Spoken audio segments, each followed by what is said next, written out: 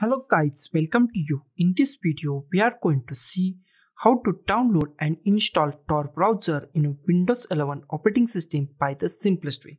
So let's go and install it. First of all, just go to the any web browser and here just type Tor browser and hit enter key on your keyboard. First link is from the torproject.org. This is an official link of the Tor browser. Open that link. And here we find Tor browser website. It is support Windows, Mac, Linux and also support Android.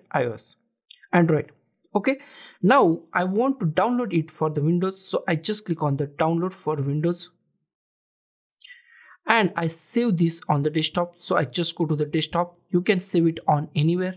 It is an install file, setup file. Save it, start download. Okay, now minimize the website of the Tor browser. It takes 1 or 2 minutes depending on the speed of your internet. Close it. Here is our setup file of Tor browser. Just double click on this setup file. Click on the English. If you want to change language, then click at here and change your language. I go with the English. Click on the OK.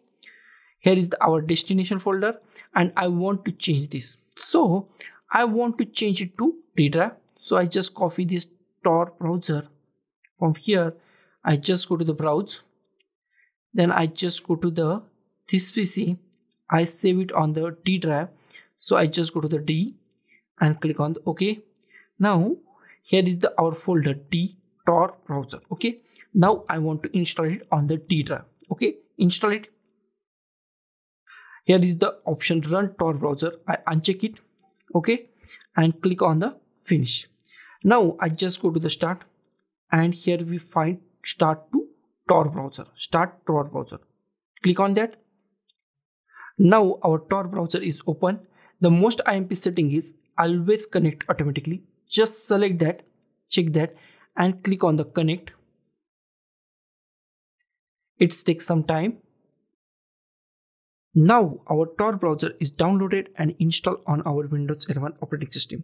You can easily use it on Windows 11 operating system. So guys, thank you for watching this video. Don't forget to like, share, comment on this video and don't forget to subscribe the channel. Thank you guys.